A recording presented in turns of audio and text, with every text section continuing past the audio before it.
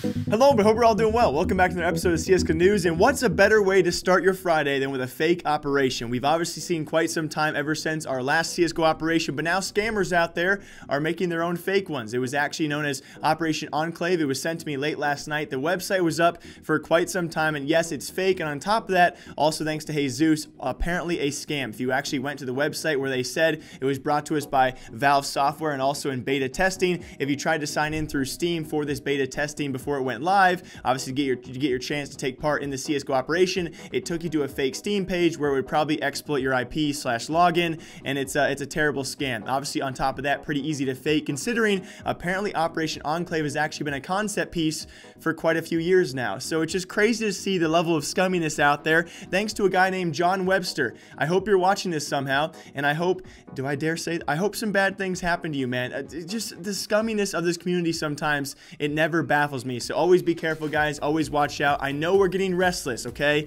I know we're getting angsty before our next operation. We all want it. Trust me, this is just not the way we're going to get it. So apparently Operation Enclave is yes, fake, and luckily ever since I did post this on Twitter, ever since then the website has been taken down, but please just always keep an eye on these kind of things because there are so many scams in the CSGO community. It's actually ridiculous. And also news out there, yes, plenty of CSGO events we will break down here on Monday, but Astralis fans, rejoice, another Blast Pro event on the horizon. And speaking of Astralis fans, we had this picture posted to Twitter, but I actually want to take a little clarity on this. If you guys actually did go on the post itself, the poster of this, the guy who was kissing Dupreeh, he made sure to clarify he did ask Dupreeh for permission, and Dupreeh accepted because apparently this guy, one of his friends, had kissed Dupreeh in a picture in the past, and he wanted to kind of remake that picture. So to me, this takes big kahunas to actually do this. First of all, to take a picture with a pro and kiss him. Props to you, man. Second of all, to post it publicly where you know you're going to get a lot of backlash about people feeling uncomfortable about it. Big kahunas to you, man. And all the pro players out there, whoever take pictures with me, watch out. I'm coming for you. And finally, thank you, the CSGO gods. We have such a long list out there. If you guys follow Nell on Twitter, such a long, extensive list of CSGO talent out there available as free agents or even to be bought out from some CSGO rosters out there.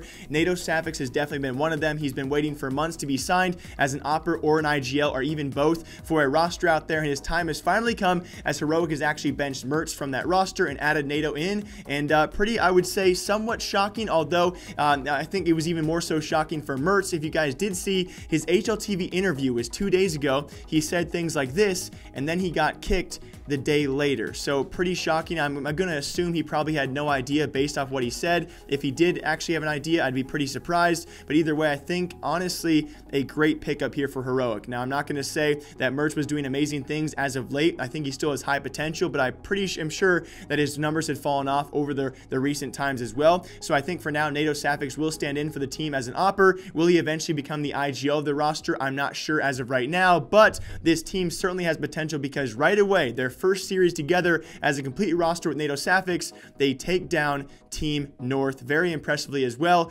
and I actually bet on North for that series because, you know, Heroic made the roster change, so frick you, NATO. And other CSGO news out there, apparently according to Scott Smith, no further details have been brought to light right now, so I cannot confirm if this is actually true, but I highly doubt Scott would take this to Twitter unless it was. It was actually Team Denial apparently now for what, the second or third time potentially not paying their CSGO roster. If you guys have been following this, it was actually under a former CEO, a different CEO of the ex-Denial roster way back in the day where Fejits and those guys were apparently not being paid. We then had a new CEO, I believe his name was Zach Cook, take control of the brand. He promised to pay the old Denial members their salaries. Along with that, they signed the ex-Bravado roster, or at least 4 of those guys. That roster lasted, I think, 2 to 3 months because they couldn't contractually agree on what to pay the players or what they were owed. So that roster kind of moved on to now Team ATK, I believe. But then it was Team Denial signing a brand new CSGO roster, which is actually a South American team, I believe, from Brazil, that being Team Jaguar, who is also a Pro League team out of Brazil as well. So they have now been signed, and apparently, according to Scott Smith, for the second or third time now, Team Denial management is not paying this brand new roster. If this does reign true, I know Denial also has a Call of Duty roster, a CSGO roster, maybe some other rosters out there, but most notably their Call of Duty and CSGO teams.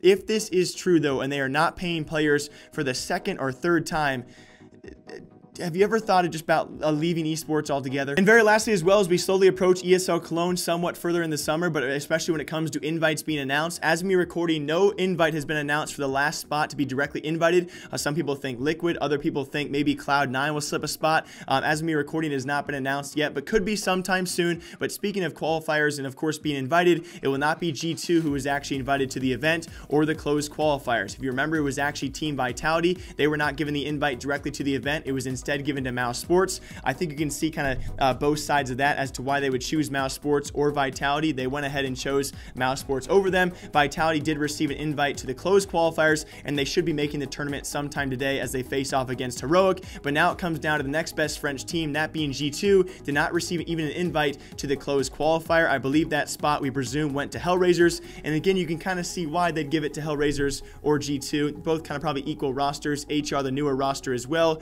And so I kind of understand. But with this being said, apparently Malik as well has announced they didn't actually get this information until it was too late to actually have those open qualifiers in their timeline. So unfortunately enough, if this is true, I do believe there should not be any other spots out there given to a GG bet tournament or so on and so forth, which would mean for the first time in their careers, Kenny S and Shox will not be at an ESL Cologne event if this is true, so which is always very sad to see. So French players out there and French teams getting screwed over right and left, but it's very unfortunate that team could not know ahead of time and of course compete in open qualifiers to try and qualify like they probably would have, at least for the closed qualifier. But as always, hope you guys all enjoy your weekend. I'll be back here tomorrow with a very special Dragon Lore video. It's going to be a really fun one to do because someone sent me DMs a while ago about this on April 20th, about this Dragon Lore, and it's going to be a very fun episode. Along with that, this week has been crazy for CSGO. Tons of cheating allegations, lobby crashes, server crashers as well. I've been contacted by the same guy who gave us the exploit for the cheat he made.